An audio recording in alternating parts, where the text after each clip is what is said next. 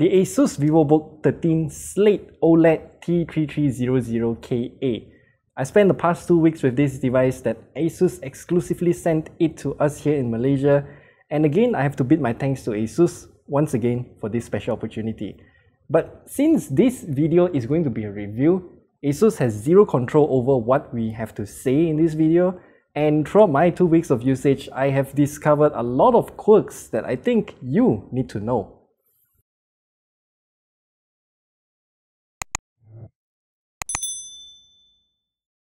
Okay, our ASUS Vivobook 13 Slate OLED comes in this special edition box at the back here, and you can watch our unboxing at the top right corner there. And I think what you're seeing on this table here is exactly what you get in your package. However, I can't confirm it because at the footnotes of the product page for this device here, it states that accessories are available in most countries' bundles package, but the bundle package may vary according to countries. So we'll start off by putting everything aside and we'll talk just about the tablet itself. So this device is rather lightweight, and I mean the main selling point of this thing here is going to be that OLED screen. So it comes with a 13.3-inch OLED screen that's just gorgeous, and it comes with super high color accuracy as well. And we tested it. It goes beyond 99% for both DCI-P3 and sRGB color gamuts. And yet, it does come with some decently sized bezels to prevent accidental touches if I'm holding it like this. And then we also have speakers on this tablet, 4 of them actually, 2 on each side, but they are clumped up at the bottom part, the lower part of this tablet here. Have a listen.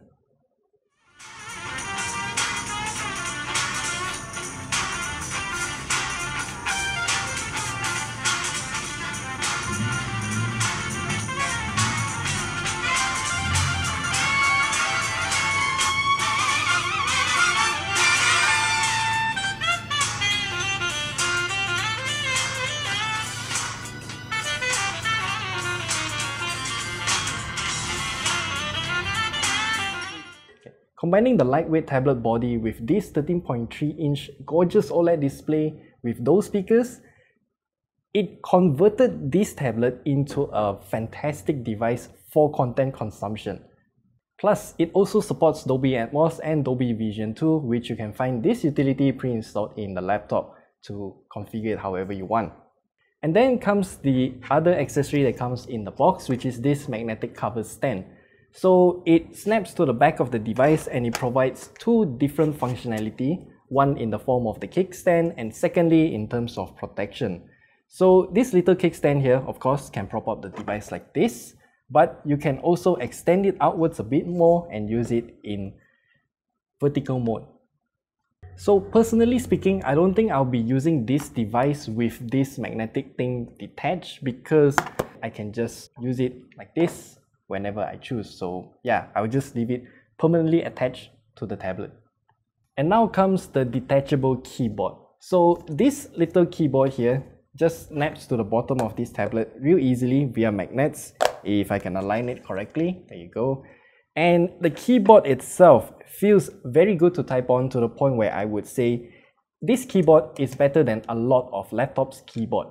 Each key has a really nice rough texture on it, and the travel distance is also very well done. So when I'm typing on this keyboard, I can feel the springiness and the feedback of it. It just makes it so fun to type on. While this is called the detachable keyboard, it also comes with a pretty big trackpad too. So this trackpad is large and centered to the keyboard area, and it also has pretty decent palm rejection overall. And I would just have to say that this trackpad is very similar to the Vivobook Pro 15 OLED that we reviewed recently, so check it out at the top right corner there too.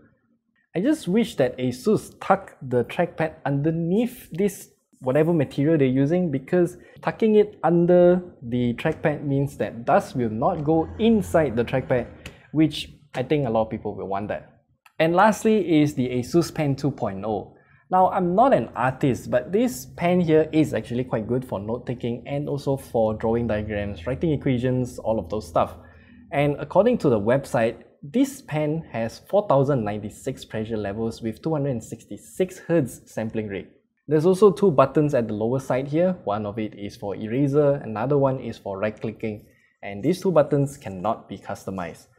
And at the top of this pen here, there is one button which is kind of reminiscent of the Men in Black pen.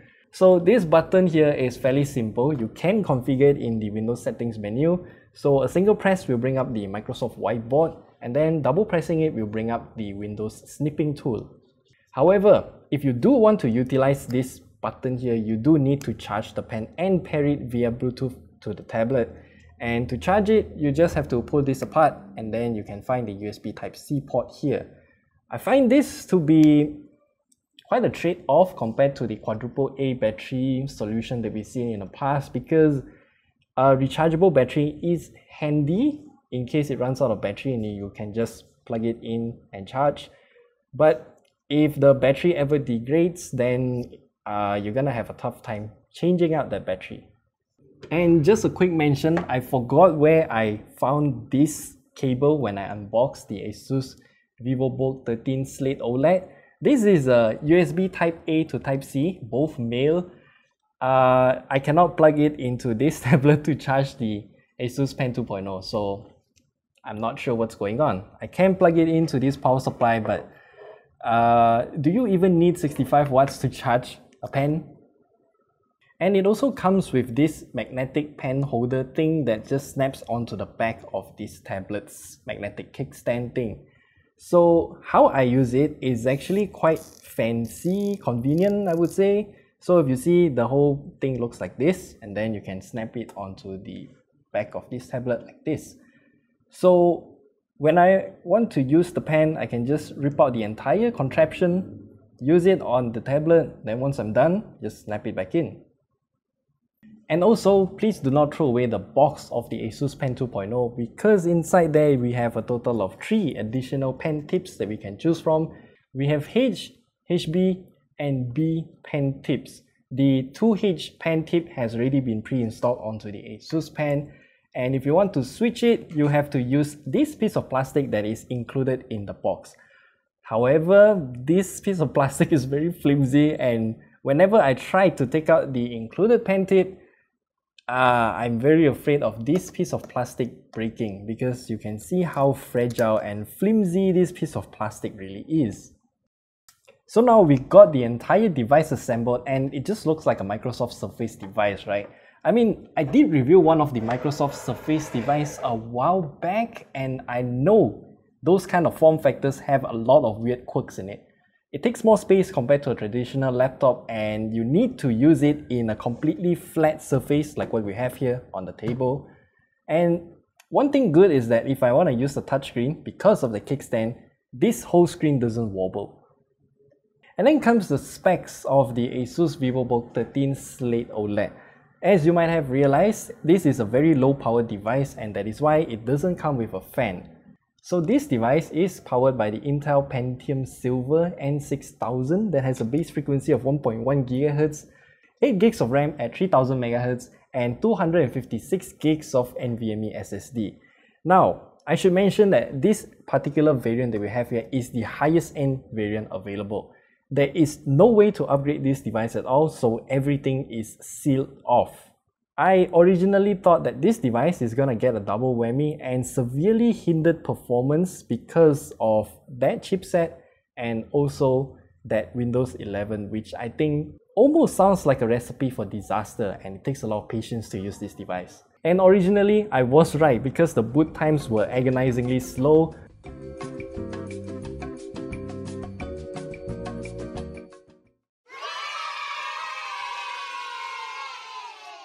Chrome pages, while loading any Chrome page, will pack the CPU at 100% CPU utilization, and even making YouTube videos go full screen gonna take like 3-5 seconds like that. It's just infuriating. And then I realized something. When I plug this power supply into the Vivobook 13 Slate, then the performance gets a lot better. And then I checked, and my suspicion is also correct, because it defaulted to best power efficiency mode. No wonder it lags so badly, to the point where typing on Google Keep has a noticeable delay.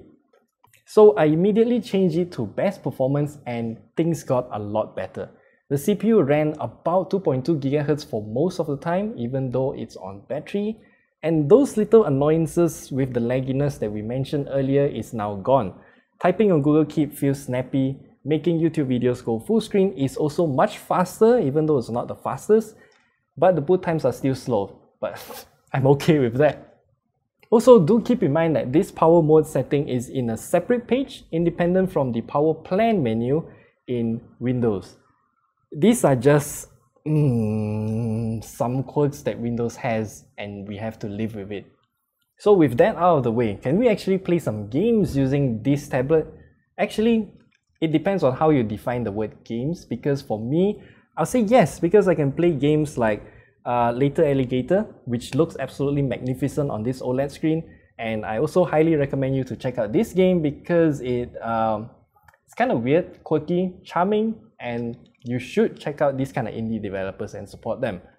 And then some other games like Papers, Please also works great with this laptop, and also using touchscreen to play Papers, Please is like cheating. You can also run graphical novels and point-and-click adventures on this tablet. They all work perfectly fine, and they also look amazing on this kind of OLED panels. Thanks to how many of these games are available on Steam and also itch.io, I'm gonna spend a lot of time using this tablet just for that purpose. And suddenly, all of a sudden, that Intel Pentium Silver N6000 seems like an adequate chip, right? Well, hold on a minute, because we need to talk about Windows 11 and about that RAM. We are lucky enough to get this device with 8 gigs of RAM, because anything lower than 8 gigs is gonna be horrendous. So after a fresh boot in Windows, and I made sure nothing else is running in the background, it already consumed 3.3 gigs of RAM. Running Chrome and Spotify will jack that RAM usage up to 5.1 gigs straight away. And keep in mind that at this point, I have already uninstalled the McAfee antivirus software and removed a lot of the Windows 11 bloatwares that came along with this laptop. So how I use this device is pretty simple. I also keep Chrome and Spotify running at the same time, and sometimes it will spike up to 8 gigs of RAM depending on what type of website I'm visiting. With those type of usage, the battery life of this tablet comes with a 50 watt-hour battery, by the way. At the best performance setting and at the screen brightness of 60%, because I want that DC dimming, I only got about 5 to 6 hours of battery life out of a single charge. And that kind of divided an opinion in me, because it kind of depends on what perspective you're looking this device at. So in terms of a Windows tablet, I would say it's pretty decent battery life overall, but if you're looking at it from an Android or iPad kind of situation, then that 5 to 6 hours of battery life is absolutely horrendous. But because of how I usually use a Windows machine, multitasking heavily with Chrome and Spotify running at least, and then all of a sudden, those kind of use case is not comparable to any Android or iPad tablets at all. And we should also mention that, once again, this power supply is a 65 watt power supply. It charges this device using USB Type-C, but eventually I didn't even have to use this because I just used some Ugreen gun charger that I have. Then it charges this device perfectly fine. Also, let's just do a quick highlight of the ports of this laptop because it's pretty simple. Everything is placed on this part here. So we have a 3.5mm combo audio jack, the aforementioned double USB-C ports for both charging, and they also support DisplayPort out mode, and then another micro SD card reader.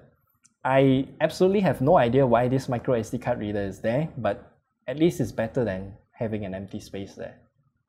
And as a quick mention, the power button is located here at the top right corner, and it also has that feature where it temporarily saves your fingerprint when you press the button to boot up. However, I think that feature is not working for most of the time, and number one, I don't know, it's because this button is way too flush with the tablet's body to the point where I can't feel it and position my finger properly, or the boot times are way too slow to the point where it just forgot my fingerprint was ever there. And by the way, there's also a volume rocker at the immediate corner around this power button here. It's also very flush with the tablet's body, and I didn't realize it was there until I'm doing this review. Conclusion time then. From what I can find out, this whole set is gonna price at about 600 US dollars before tax. Directly converting that into Malaysian ringgit is about 2,500. And I think for that price range, you need to know what you're getting into. For me personally, I do think that the price is kind of okay, but also that is how I usually use a Windows-based machine. So the value I get out of this type of user experience is, I would say, kind of worth the money, especially for the OLED screen for media consumption as well. However, you do need to keep track of what kind of apps you're running, because the Intel Pentium Silver N6000 with Windows 11 doesn't leave much leeway in terms of how many tasks you can run at the same time. And so before we end this review, I gotta address one comment that's pretty interesting, and that is asking us to compare this kind of device with a Xiaomi or Samsung tablet. And I would say it's kind of not fair to compare it because of the one thing that is very important to me: operating system and all of the apps that you can run on those operating systems. For example, even though this device I would say is not really that powerful, I still managed to run Photoshop, the full-fledged version of Photoshop on Windows. That is not available on iPad or Android at all, and that's where the value of Windows tablets come into play.